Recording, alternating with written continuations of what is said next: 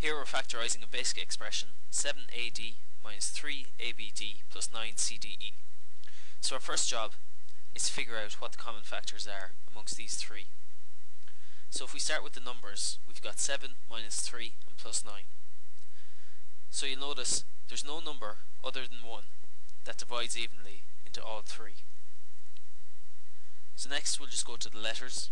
We've got AD, ABD and CDE. So we can see from that the common factor there is D.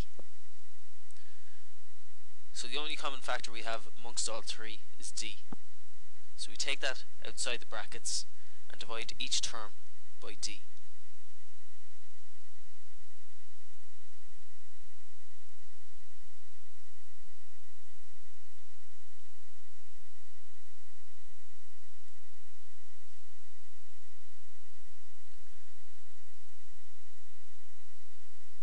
So that will give us D multiplied by 7AD divided by D. The D's cancel. So you're left with 7A over 1, which is 7A. 3ABD, again the D's cancel. So you're left with minus 3AB over 1, which is minus 3AB. And again here, the D's cancel. So you're left with plus 9CE over 1, which is plus 9CE. And that's our expression factorised. If you ever wanted to check your answer, you just multiply back in the D by 7A minus 3AB plus 9CE. So you just multiply that back in and you should end up with what you started with. On to our next example. This is a little trickier because we have indices involved in this particular one.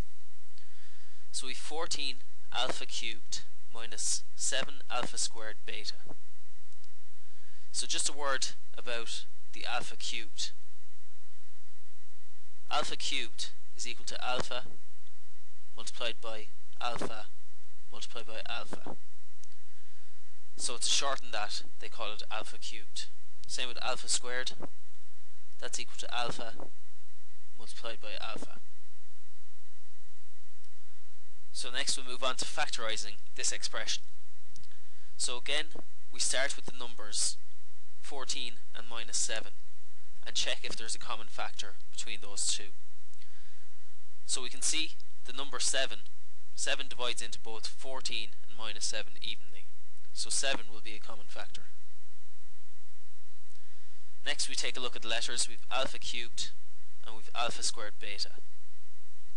So you can see alpha is common to both. Alpha squared will divide into alpha cubed, and alpha squared will also divide into alpha squared evenly. So alpha squared is the other common factor.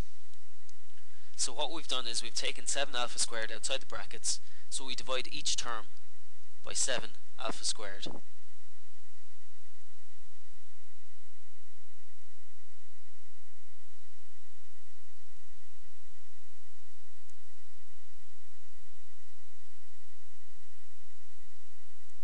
So 14 alpha cubed divided by 7 alpha squared. 14 divided by 7 is 2.